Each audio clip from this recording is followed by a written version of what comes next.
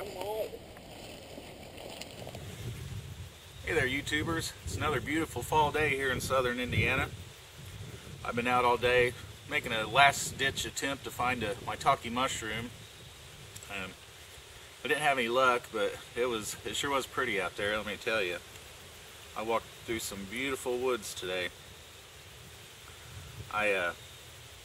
Next week I got some vacation time. I got 5 days off and planning on getting my buck then. So I'll be up in a tree all week. So I want to get out there one more time, see if I can find a maitake, but no such luck.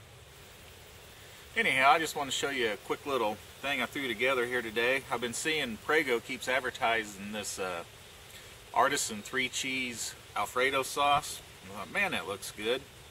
Then I remember I got a couple squirrels left in the freezer, so this morning before I took off, I threw 2 squirrels in a crock pot with some chicken broth, little garlic powder, pepper. Cooked that about 8 hours or so. Then I got it out, shredded the meat, and strained off the broth, and I added 1 more can of chicken broth to it and cooked some Reams noodles. And while those were cooking, you gotta boil them about 20 minutes or so. I simmered the meat in the Alfredo sauce, put it all together, and it's pretty darn good.